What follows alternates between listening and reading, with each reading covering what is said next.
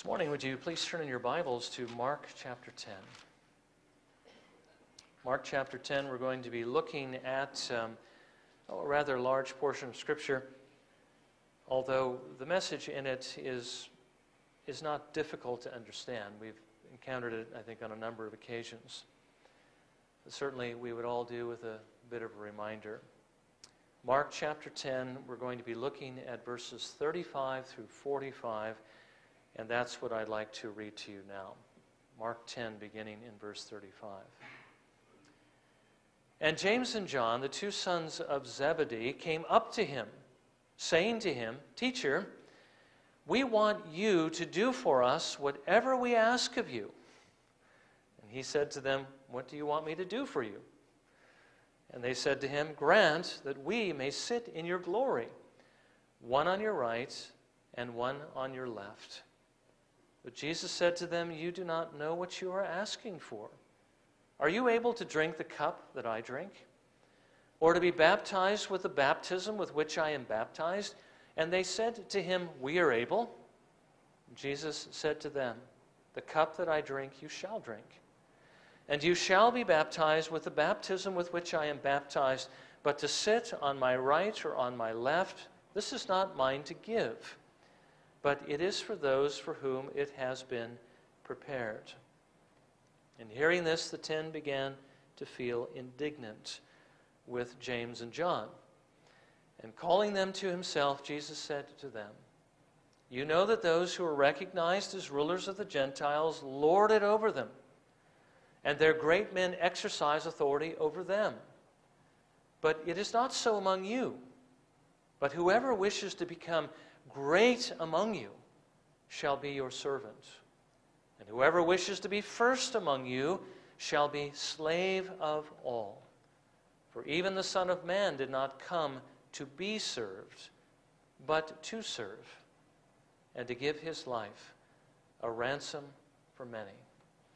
The Lord bless his word to our hearing this morning. Again, this is a very important lesson that we need to learn, especially if you hope to be someone great in the kingdom of heaven.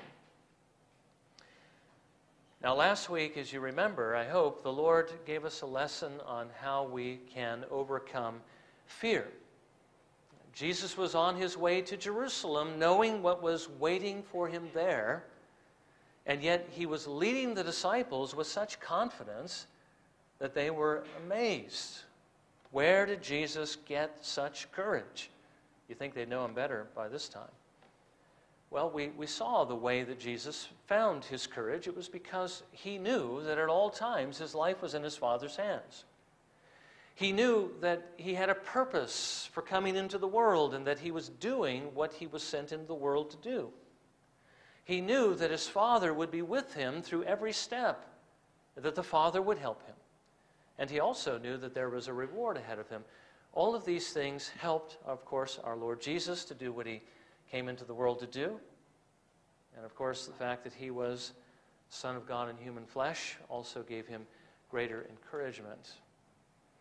Now, you've got to realize that as the Lord calls us to do things that are very uncomfortable and are oftentimes fearful, and even the disciples, as they were following Jesus, were afraid of what was ahead of them in Jerusalem, you need to realize, as I do as well, that the only way we're going to find the courage we need to do what the Lord calls us to do is exactly in the same path, by remembering these truths and applying them.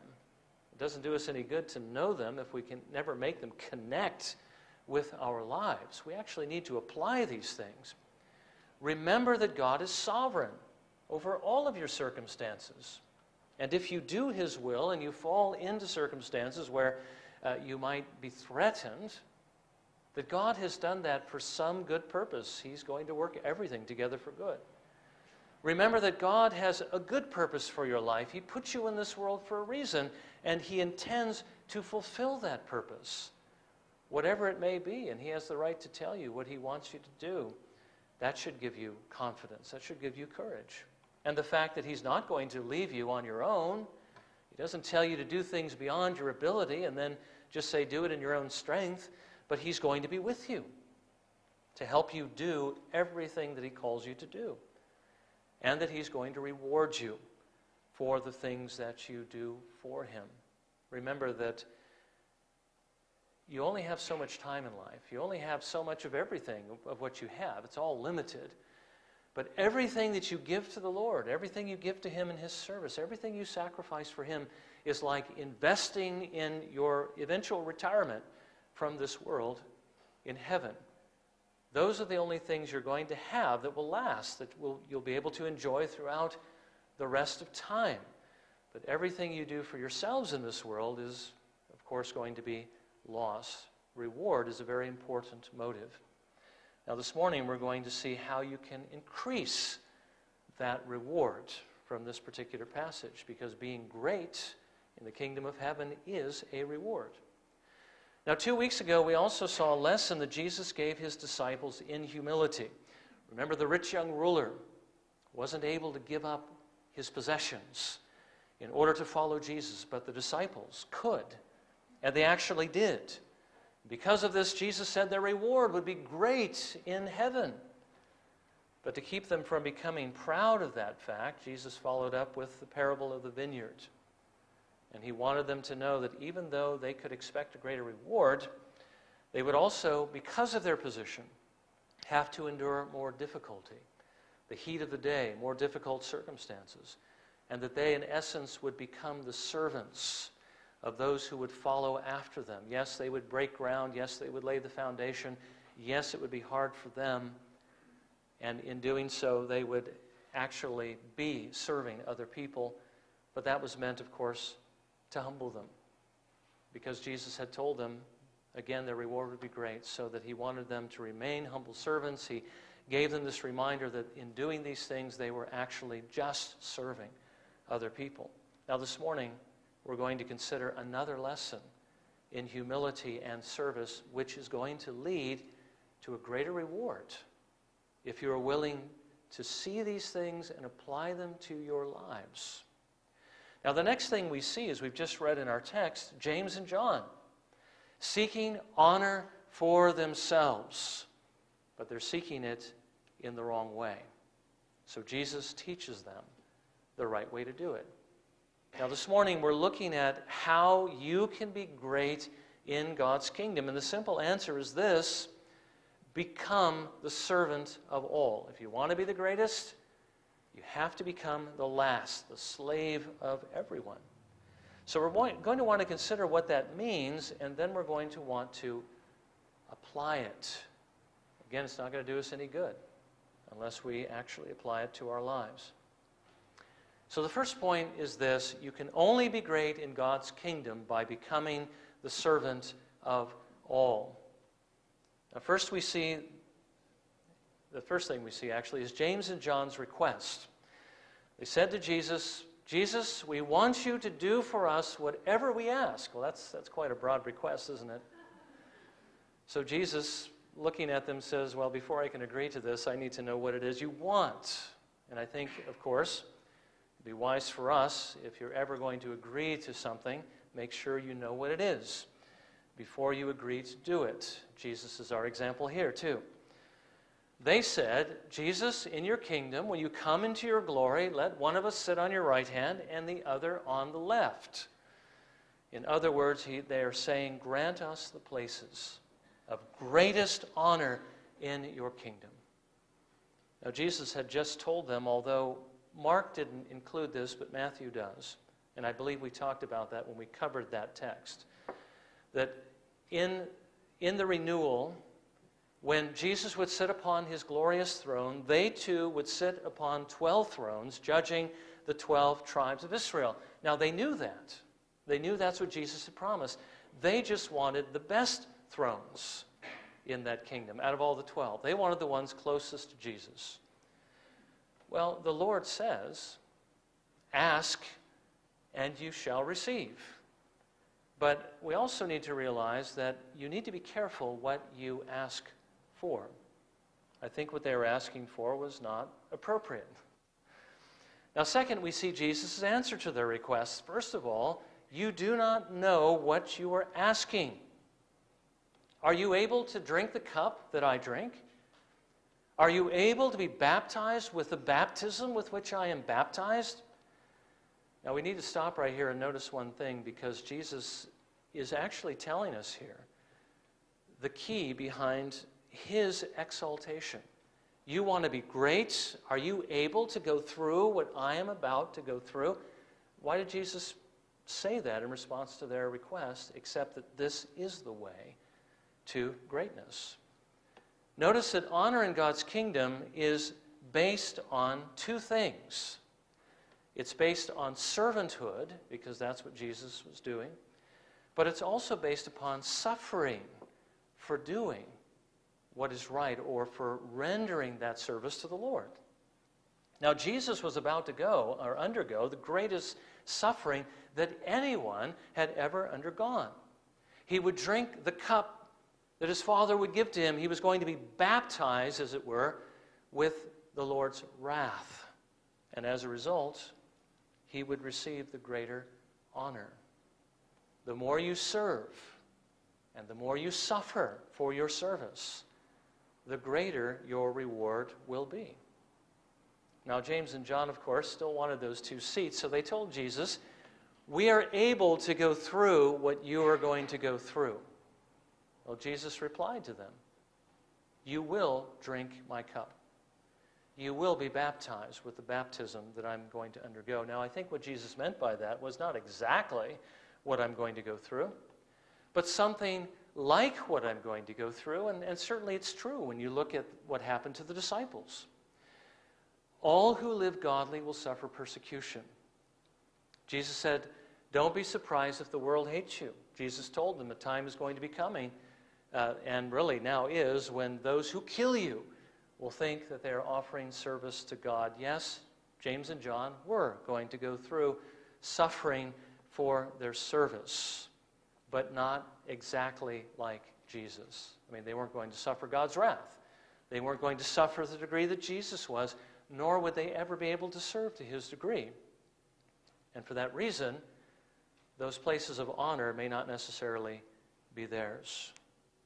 Now, some have conjectured that what Jesus was saying here when he says that these places of honor, to sit on my right hand and my left, this is not mine to give. Some believe he meant just right now it's not mine to give. It's going to be in the future. It's not something that I'm going to give just because you ask me for it. At least we know that that much is true. And it could also be true that it was simply the Father who was the one who was going to actually give those places of honor. Jesus didn't say that it wouldn't be theirs, but he did say that it's not mine to give. He says it was for those for whom it had been prepared. Now, God has a plan. His plan is absolutely sovereign over everything. His plan includes what his people are actually going to do, what kind of service his people are actually going to be called to, and even the amount of service they're actually going to give to him, and the suffering that they will go through because of their service. The one who serves and suffers the most will be the one who is honored the most. The Father had already ordained who that was going to be. He already had those places picked out. Now, Jesus, again, didn't say it wasn't theirs, but he just simply said, it's not mine to give, but it is for those for whom it had been prepared. And the way that a person gets to those seats, or any seat of honor in the kingdom of heaven, by the way, there's not just two seats. You know, there are places of honor in the kingdom of heaven. There are many places at the table. For all of God's children, of course. Everyone who trusts in Jesus is going to be there. But there are going to be some more honored than others. And their honor is going to depend on how much they serve the Lord and how much they suffered for that service. Now, thirdly, we see the others become angry. When it says they were indignant, that means that they were upset. They were angry. They were, well, there's different slang ways of putting that, but they were angry. And the reason was because they wanted the same thing that James and John wanted. They wanted those places of honor, but they were upset because James and John beat them to the punch. Now, you know how that works. Our flesh naturally, and I mean flesh, by that I mean our sin nature, naturally wants the best for itself. We want the better things for ourselves, and we become jealous when we see somebody else seeking that place for themselves. I thought of the fact that oftentimes we don't see it in ourselves as easily as we see it in other people. But I think one way in which most of us can see it is what happens on the road every day when you're traveling back and forth on the Autobahn, as it were. It's a racetrack out there for most people. I mean, next time somebody pulls in front of you, somebody's coming up alongside and there's plenty of room behind you, but they have to get in front of you and pull over because you're in their way and they want to get ahead of you. Just think about the fact of how you feel when that takes place. Nobody wants second place. Nobody wants to fall in behind. Everybody wants to be in front. And that's because there is this principle at work within the people of the world, but still in our hearts. We want to be in front. We want the best place for ourselves. I used to think as my dad used to take us to the desert and the mountains years ago, and on the way back, we'd always hit a bunch of traffic, and at the traffic light, there'd always be the car in the front, and we'd be in the back, and I thought how nice it would be to be in front. It's always thinking, I want to be in front, I want to be out ahead, I want the recognition, I want the glory, I want the honor. Sadly, the same thing takes place within the church, and because that's happening, there's a lot of people vying for position, but very little service. It's actually taking place in the church because people of God don't want to serve. Now, Jesus saw this as an opportunity to teach them, as what I've already told you, perhaps the most important lesson having to do with honor in the kingdom of heaven. You're not going to gain that honor by asking the Lord to honor you, by seeking for that honor. Lord, please bestow upon me the greatest honor. That's obviously that kind of thinking is prideful and sinful. Jesus says the only way you're going to reach the place of honor is by seeking to humble yourself, is by seeking the lowest place, is by seeking to become the servant and the slave of everyone else. That actually goes against, pretty much every natural inclination that we have within us. Again, wanting to be first, to become the last of all. Now, Jesus, of course, had wonderful examples around him to point out what should not be done, and he points out one of the best current examples of what not to do. Don't do as the nations do. Don't do what those who do not know God or keep his ways would do. He points to the Gentiles. The Gentiles, when they have authority, they use it to lord it over those under their authority. And then they have greater men over them who exercise authority over them. Jesus says, don't be like that. Now, is it wrong to have authority? Is it wrong to use authority? Well, of course not, because the Lord is the one who's actually appointed or ordained authority in his creation. But it is wrong to use authority in the wrong way. Don't use it to lord it over others like the Gentiles, forcing them to do your will, to make you look good so that you can advance. The right use of authority is to use it to serve those who are under you for their good, that they might be better, that they might advance. Of course, Jesus, again, being our greatest example. We're going to look at that in just a moment. Jesus says, this isn't how it is with you. This is not the way the kingdom of heaven is. Whoever would be greatest among you must be your servant. Whoever wishes to be first of all must become the slave of all. This is just the opposite of what James and John were actually asking. They shouldn't have been saying, Jesus, give us these seats of honor. But they should have said, Jesus, help us to be a slave or a servant to everyone. Now, Jesus is telling us again that in his kingdom, it's those who serve others, those who take the greatest pains and endure the greatest hardships to bring glory to God and to do good to the souls of others. These are the ones who will be first in the kingdom of heaven. Not those who seek glory and honor for themselves in the kingdom of heaven. Now finally, Jesus rounds off his teaching with a good example. He points to himself. he was the one who was going to receive the greatest position of honor and authority in the kingdom of heaven, exalted above every name that is named. Everyone would bow the knee to him. And why is that? Because he took the role of a servant.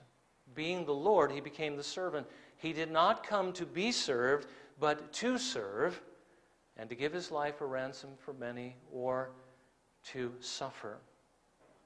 I mean, just think about the life of Jesus Christ. I thought about this as I was thinking. He didn't come to be served. And when you look at the life of Jesus in the Gospels, you really don't see Jesus being served, do you? At least not very much. There were those ladies who accompanied him, those women that Luke talks about. The other Gospel writers seem to miss it altogether. But those ladies of some substance, of some wealth, who contributed out of their personal wealth to his needs and the needs of the disciples. So in that sense, they ministered to him. He did allow Martha to prepare a meal for him, and I'm sure that there were others who did so. A woman on one occasion came in and anointed his feet with her tears, but that was to prepare him for burial. His disciples brought him a donkey to ride so he could ride into Jerusalem, and somebody took a sponge full of vinegar and put it up to his mouth while he was on the cross to give him a drink while he was dying. Now, Jesus wasn't very often served, was he? He didn't come to be served, but to serve. And his whole life was one of service. I mean, taking care of the needs of his disciples, teaching them, keeping them out of trouble, even protecting them when their lives were in danger. He didn't come to be served, but to serve, to lay down his life for his friends, and to give his life as a ransom for many. So his whole life was that of service, of suffering for that service. I mean, really, the whole nation of Israel turned against him. Those who were his own, he came to them and they didn't receive him. They rejected him. They called out for his blood. And because of his service and because of his suffering, for that reason, he would be given the place of greatest honor and authority in the kingdom of heaven. The one who serves and suffers most will receive the greatest honor. So, do you want to be great in God's kingdom? You must become the servant of all. Now, let's just apply this for a moment. Obviously, I think, if I understand my own heart, and I think I'm no different than anyone else, we all share the same nature. We all want the same things. I think all of us want a degree of honor in the kingdom of heaven. I think we would enjoy that. If you want that, obviously, you're not going to find it in the path of seeking honor for yourself. You're only going to find it in serving the Lord and serving other people and suffering for that service. The one who serves and suffers the most will receive the greatest honor. And I was thinking about how different this really is from the attitude of most believers today, who often go from church to church looking for the congregation that is best going to serve them, that is best going to meet their needs. Now, some of that may be legitimate. You certainly want a church where the truth is taught. But many look for other things that they shouldn't be looking for. Is this church going to serve me? Does this church have the programs that my children want? Do they have the youth group that my children want? Is the worship the kind of music that we want? Is the kind of preaching that's going on here, the kind of sermons they're preaching, the kind that make me feel good about myself? You know, there's that parody of this church growth movement on, I think it's on YouTube, called Me Church. If you haven't seen that, you should look at it, because that is the direction the churches are going. It takes it to the extreme, but I'm wondering if churches like that don't exist. We shouldn't obviously be looking for places to serve us. That's not what Jesus is telling us to do, but rather looking for a place where we can actually serve. Now, how are we doing in this area? You know, are we that kind of person? I don't think we have folks like that around here, but still, we have to recognize Jesus calls us to be servants. And are we serving to the degree that the Lord would have us to serve? Are we really seeking for that honor in His kingdom? Here's a few questions to think about. When there is a need, do we reach out to meet that need, or do we wait to see if somebody else is going to meet it first, rather than being the first to step up to do that work? Do we find within ourselves the desire to be served rather than to serve? Now, let me stop here for a minute and just say something that I'm sure that we all understand. There are times when we do need to be served. There are times when we are weak and we're tired, or perhaps we're beat up by Satan. We're going through difficult times, and we need that refreshing fellowship of the people of God. There are times when we need that. But we got to remember, too, though, that we need to be careful that we don't excuse ourselves on account of that from working in the vineyard and avoiding service altogether when we are able to work and we don't.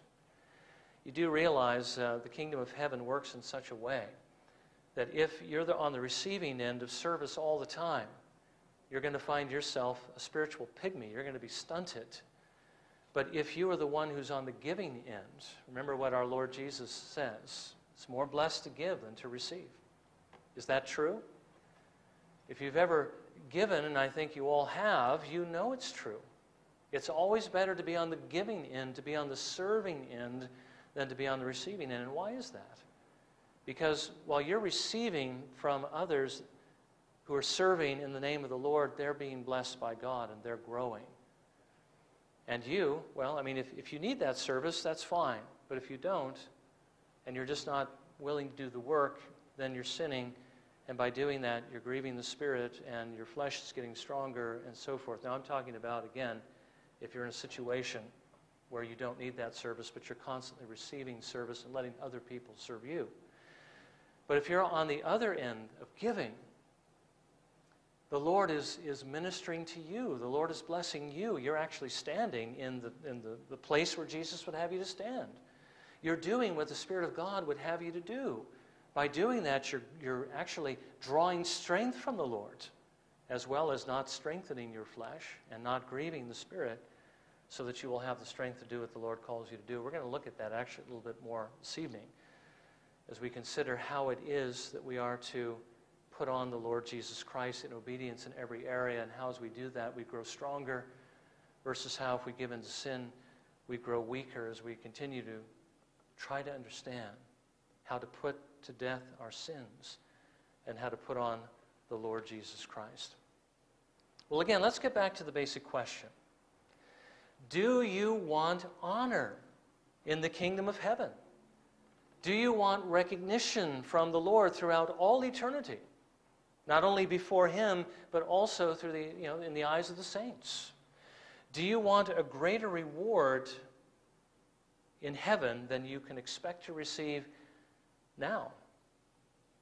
Certainly, it's going to be wonderful just to be in the kingdom of heaven and not to have to suffer hell forever for your sins, because that is what we really deserve. But for the grace of God, I mean, Jesus is giving to us already far more than we deserve. But do you realize that He is willing to give you even more if you are willing to honor Him?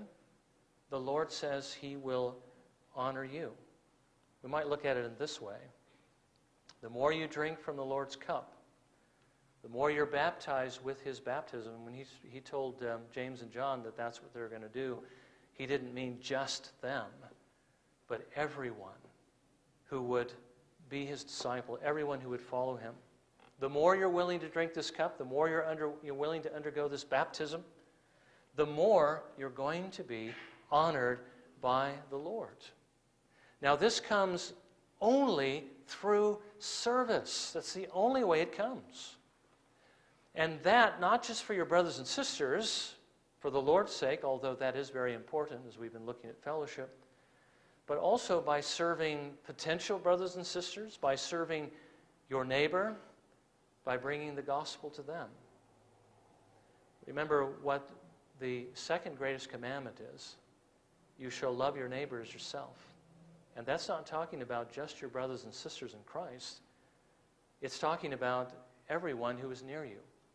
And there are people around you who need your service. Those the Lord will honor the most are those who will suffer. But you know what? The kind of suffering that He's talking about here is in a certain degree, it's hardship. And certainly when you reach out to minister to other people, you can go through hardship. And there is a kind of safe ministry that you can do that people will generally accept, even the people of the world. And I don't think that that's what he was talking about so much when he said to James and John, you're going to go through this baptism, you're going to drink of this cup. It's not because they would necessarily clothe the naked. Usually people who get clothing and good things, or when you give food to the hungry, or when you go down to Tijuana and you build houses for people, or whatever it may be, those people don't get upset that you did that, do they? I mean, they don't get angry at you. You don't suffer that much because you've done that. I mean, it makes you a little bit tired. Put yourself out a little bit and so forth. People of the world will applaud you for that kind of work. I don't think that's the reward he's referring to here, the kind of service or how you receive the greatest rewards, although we do need to be doing those things. But I think what Jesus has in mind here is suffering for the same reasons that Jesus suffered. Jesus didn't suffer because he fed the 5,000. He didn't suffer because he may have met other needs among the people. He suffered because he spoke the truth to others. He was willing to warn them of their danger, of God's judgment for their sins, and of their absolute need for the Lord Jesus Christ. Now, you want to talk about what is going to bring persecution. That is what's going to bring it. I mean, Jesus preached to what we would have thought would be the choir. He preached to his own people, the Old Covenant people of God, the Old Testament church. These were the people of God. He brought his truth to them, and they hated him for it. And he suffered for it. I mean, he really didn't even preach that much to the Gentiles. He preached mainly to the church. And those are the ones who persecuted him. That is the kind of service that is going to bring persecution. Now, this is a greater service to the Lord than basically anything else you can do. And when you do this, you open yourselves up to the possibility of suffering. So instead of really looking at that, and this is, I think, the reason why we often recoil at the idea of going out to other people and serving them in this way, is because we're afraid that we're going to suffer. But instead of looking at that as a reason to avoid serving the Lord in this way, we should look at it instead the way Jesus looked at it, the way that Paul looked at it, the way the martyrs looked at it, as an opportunity to gain honor. I mean, think about Paul when he went through the sufferings that he went through. He basically gloried in the fact that he did suffer for Jesus Christ. He says in Galatians 6:17, "From now on, let no one cause trouble for me, for I bear on my body the brand marks of Jesus Christ."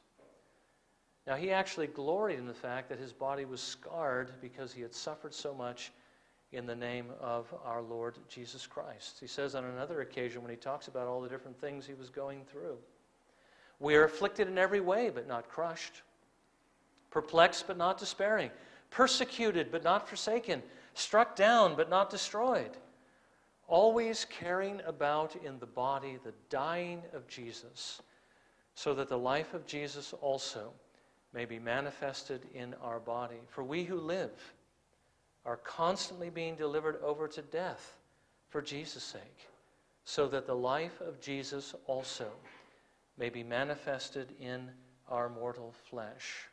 I think sometimes we think the Christian life, again, is a life of ease, and that there's really not that much to suffer, not that much to do. But if we were doing what the Lord actually called us to do, there would be a great deal of service to be done. There is. I mean, there's a world to be evangelized. But we would also be suffering for it. And we know that. And that's one of the reasons why we're unwilling actually to step out and do what the Lord calls us to do. But look at the examples we have in Scripture. Look at the example of Paul that I just read. Didn't sound to me like he was living a very easy life. But this was the life he chose. This was something he was willing to do, to serve the Lord in this way and to suffer in this way so that he might receive the glory and the honor that the Lord would give to him on that final day. Jesus says, "How can you believe who seek honor from one another, but don't seek the honor that comes from God?" Don't we often find ourselves in that very position?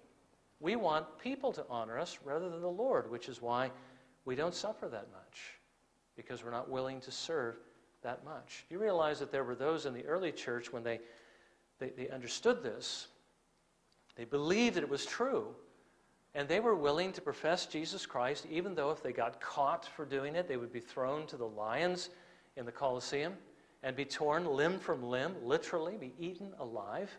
And they were willing to do that because they knew if they did, there would be greater honor, a better resurrection. I don't know if you've seen the Tyndale movie. He was willing to go, and his friend who sort of almost turned himself in. I wasn't quite sure exactly why he did that, but maybe it was because he thought that Henry was going to behave differently than he was. But Tyndale says, why are you going up to do that? Why are you turning yourself in? He says, I'm looking for a better resurrection. When he turned himself in, he basically was put on trial and burned at the stake. Burned at the stake. I can't imagine, except maybe by being eaten alive by wild beasts, or being drawn and quartered, something that, maybe that would be my last choice, would be being burned at the stake. And yet they were willing to do that because they believed if they did it for the honor of Christ, the Lord would more greatly reward them. They gave their lives up for this honor, and yet we find ourselves being afraid even to be spoken, harshly to by other people for standing up for the truth. Now, if you want to be great in God's kingdom, you have to achieve it in this life. I mean, you only get one, and you only have so much time, and it's right here, it's right now, it's in this culture. You have to achieve it here. You have to be willing to serve the Lord here. And you have to be willing to serve everyone, and you have to be willing to suffer for it, if that's what the Lord should will. The more you serve and the more you suffer, the more you're going to be honored in God's kingdom. Now, I don't think we should run out and invite suffering, but I don't think we're going to have to do that, because if we actually do what the Lord calls us to do, that in and of itself is going to invite suffering, because Satan hates it, the world hates it, and they're going to persecute you for it. But the more you give yourself to it, the more you're willing to undergo, the more honor you will receive from the Lord Jesus Christ on that day which is coming, and you will have it for all eternity. So may the Lord give us that grace to seek more of that kind of honor by taking that path, giving our lives to do the will of God, and by being willing to suffer for His glory. Again, look at the table. This is what Jesus Christ was willing to do in order to receive the glory and honor that He was to receive from His Father. This is what He was willing to do for you. And Jesus says, I will give you honor, I will give you glory, if you are willing to do that for me. Let's think about that as we bow for a moment of prayer, and as we also prepare to come to the table. And let's pray that God would give us the grace to be willing to do what we know clearly is His will. We need His grace and strength to do it. But again, He can give us that courage. If we will simply remember the things that we've already seen, we'll have that courage to be able to face it, especially if you can see the reward, the honor that is ahead for everyone who actually will. Let's bow for a moment of prayer.